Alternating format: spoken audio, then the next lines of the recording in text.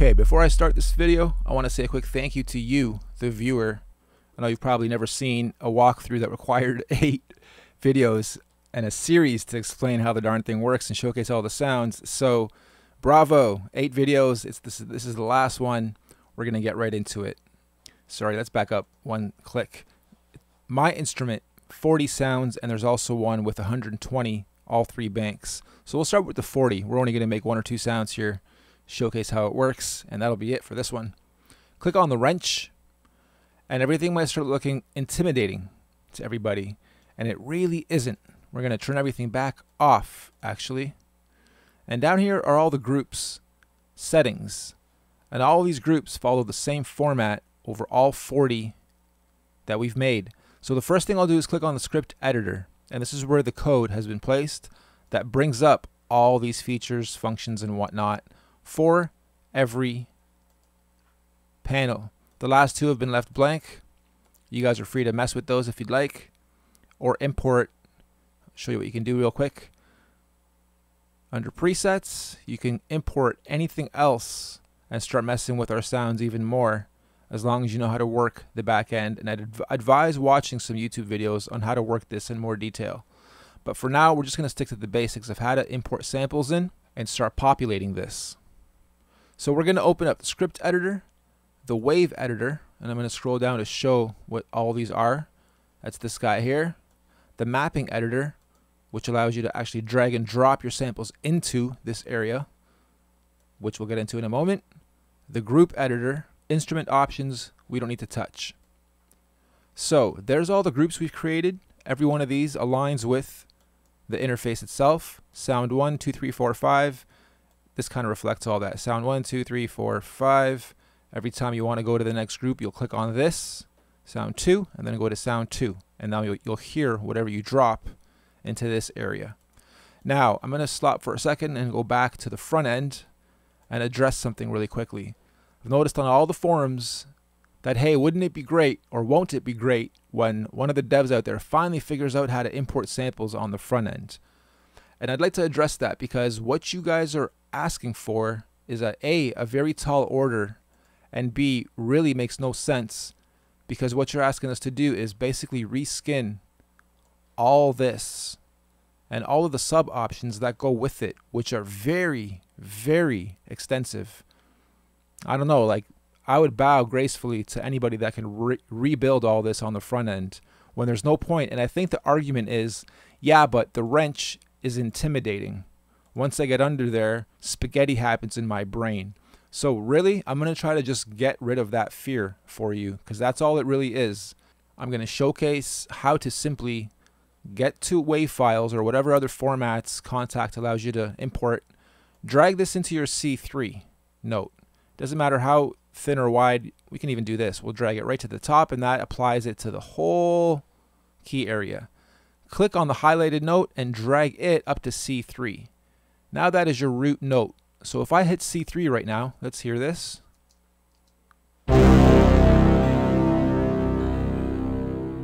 Make sure we're on sound 1. There we go. Okay, so now if I go up the keyboard,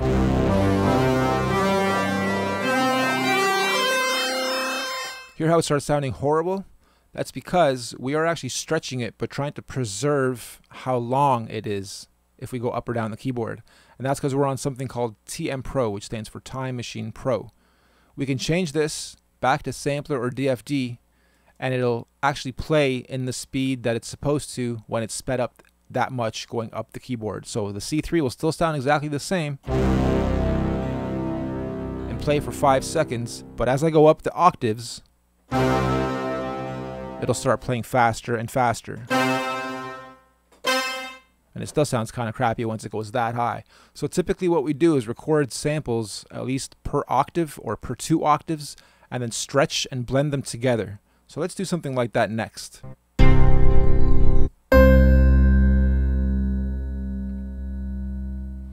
Okay, it's a bit of a funny sample, but it'll work. We'll drag this to C5, let's say. I'll do this just to explain how this works. I'm going to drag the right and then drag the left and overlap just for an octave. I'm going to hold down Shift and click this guy too, or you can do Command A and it'll select everything. Now right click, batch tools if you have more than one going on, and X fade the keys into themselves. So now we're going to fade from here to here. What else we could do is drag these down, import more samples, overlap it this way, and then fade them into each other. So you can fade per velocity or per key / pitch. So now if I hit the C3 and then go up the key slowly,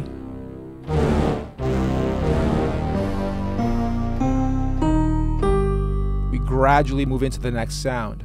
So there's a good example of fading from one sound to the next, right? Or just using one sound and stretching it across the whole key range. I'm going to get rid of those. Okay, I'm going to import this guy and try to do a loop. Okay, so I imported my sample. I'm going to get that root note to C3. I'm going to click onto the sample loop area, click 1, and it's going to say, all right, I'm going to loop the whole thing. All I want to do is loop from about here to about here. And this is going to be tricky because we need the end point and the beginning point to be perfect.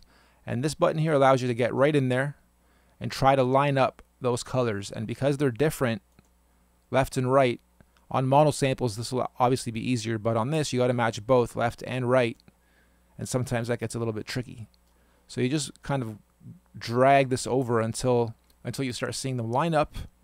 We're going to get back out of this. Now if I hit the C3, it's going to play from the beginning. S is the starting point, play through, and then once it hits here, it's going to loop back to this, and it's going to keep looping this part until I tell it what to do. Right now it's set to until end, which means it'll keep doing that until you release, whatever the release is set to. And if it's set long, it'll just keep looping until it fades away into nothing.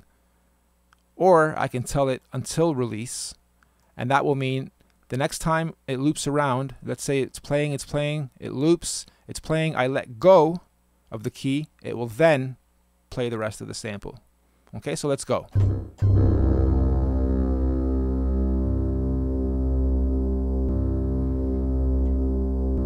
Okay, so that click is obviously what you really want to avoid.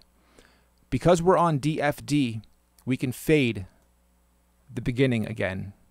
So if we just click on this and drag up, you'll start noticing that this can help that click. Let's try again.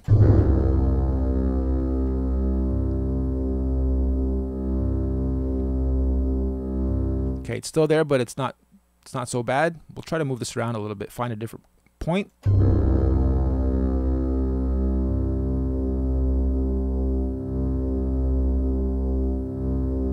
That's not bad. Now the only disadvantage is that X fade only works on DFD sampled stuff. So if I go way up the keyboard here now, it's going to play much faster, and this part might sound funny now.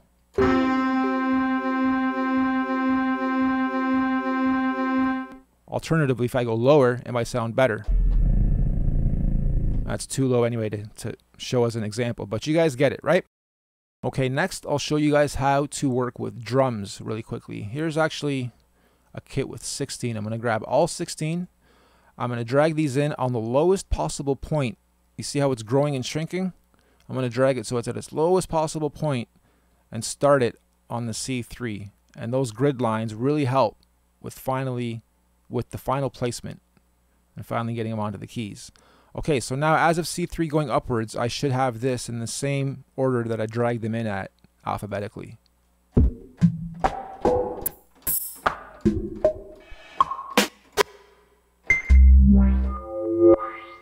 Okay, so you can still have a combination of one-shot hits being triggered or taking any of these and still stretching them out. Let's say I like that. I'm just going to single click on it, Control C, Control V. It'll paste onto itself, and then you can move it back. Then click away. You'll see it doubles up. It's twice as bright. You can move one back and stretch it. Now you can roll stuff. All right, so that's real easy for drums, and then you can still fine tune them, pan them.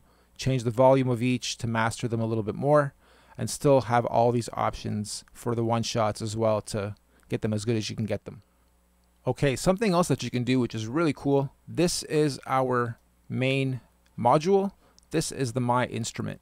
So let's say you're working with our main module. Let's go to D90s.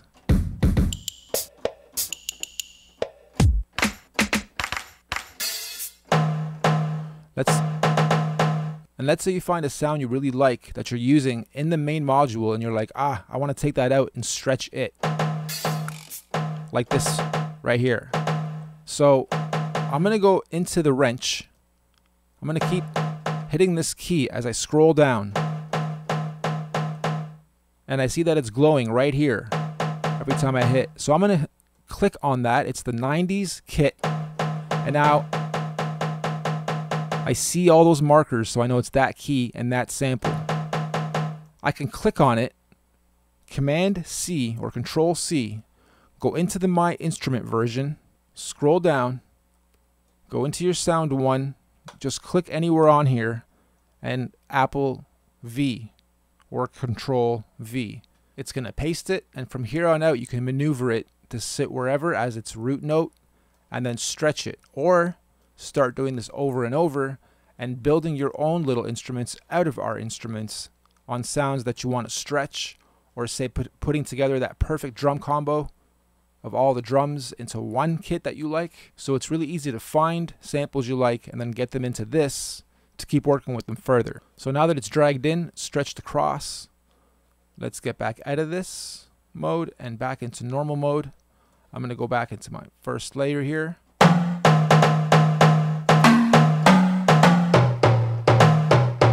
Something I should have said right off the hop is when you open this up, the first thing you should do is go up here and do a save as and name it something else, 40B or something, so that you can work with it. And if you mess it up, you always have this guy as your template that you start with, and try not to mess this one up, or create a backup of this one even somewhere else in case you do mess this one up. So now I'm going to go into one last feature, which is going to probably intimidate most, but those that are ambitious, we're going to go in here, we're going to do a Command A to select everything, Command C, and then go into Sublime. Check out Sublime, and then check out the extension for Sublime, that is the KSP extension. You'll find them really quick Googling, or if I have time, I'll leave links in the description. And from here, you can do a Command F or Control F and look for the word sound. And this is the code that tells all these buttons what to label them as. So if you want to create your own kits and name them, you will do two things. You will come in here, rename this from sound 1 to whatever you're going to name it, and then that same name you name it, let's say we name this Congo, we're going to come in here, double click on the word sound 1 and name this Congo as well. Alright, now if we select all this, you're supposed to compile it and run it, and then it'll be copied into your clipboard and you can paste it. But since we're only changing text, it's pretty safe to simply copy and paste it back in here and run it, or click apply. And to demonstrate, I'll click apply. This will run, and sound 1 should then read Congo. There we go. Okay, so that's pretty much it for the My Instrument. What else I want to cover one more time is, if you've always wanted to make your own Kontakt libraries but don't have the resources to go past having the samples, we encourage you guys to build out something amazing with this and submit it to us. And if we like it, we'll post it on our site for sale and split profits with you guys 50-50. And everything is automated. You guys have a full login area with full transparency to the money, the traffic, the conversion rates, blah, blah, blah. And it's all safe, done through a network where you sign up to, and it's done through the network. So it's not like we are the ones that do or don't pay you. It is the network that sends me and you a direct deposit every week. Okay, we offer a lot of traffic. We offer a lot of buzz through our outreach. And obviously we offer a cool new tool, and I'm curious to see if we will attract sample developers to create amazing third-party plugins and extension packs for Vivid. And maybe we'll even give it its own little branding treatment and throw your name or your brand or whatever you rep in here as well somehow. I'll also extend the offer to KSP developers. If you guys want to go in here into the empty sub panels, add more stuff and do cool, wicked, creative things, then same offer will go to you. Submit it to us, and if you do some amazing things with it, we will also offer it as its own expansion packs with those extras specifically assigned to just it. All right, so that's going to cover it. Thank you very much for paying attention to this whole series. If you liked it, please drop a comment, like, subscribe, all that good stuff. And most importantly for me, I really encourage you guys to share this. Share this on your social media, in the production groups out there, on the forums out there. Quick shout outs to VI Control, KVR, Future Producers, Gear Sluts. Probably forgetting a bunch more, but I don't want this video to drag on. So shout out to everybody out there, and also a quick shout out personally to Evil Dragon, who I've learned a hell of a lot from on the forums to get me from zero, starting my first day of coding in KSP, to this within a matter of 4 months, thanks to my previous coding and learning new languages often. So this was a great, not too difficult process for me. But having said that, the code itself, I'll put a disclaimer out there, is fully me learning from others, so it probably can be optimized a little more. And or there may still be a bug hiding in here somewhere that I have not found and nobody's really been able to break it so far, quote unquote. So having said that, again, thank you so much. Really look forward to your feedback on this. And as a last point, I'll say whatever you create with this, if it's on SoundCloud or you've put it on YouTube or you've done a video like this where you're walking through it, doing a review, anything, we will host it and put it on the website to show what users make with it and the reviews that come in from end users. Thank you so much, Mr. Norbs, Toronto, Canada.